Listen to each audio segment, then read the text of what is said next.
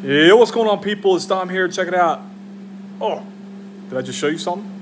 Oh, so check it out. We got the pneumatic cylinder right here connected to a breakaway plasma torch, and I put the ATC spindle in. Let's check this out and let's watch it move.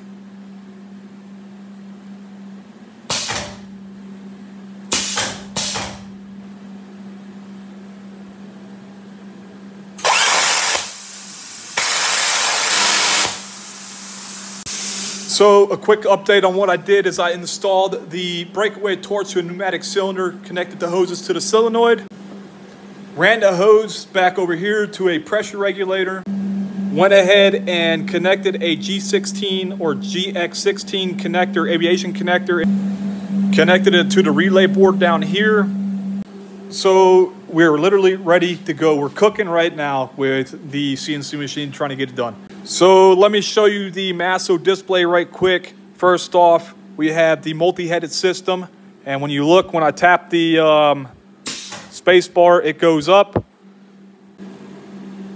When I tap plasma, it will shoot on plasma.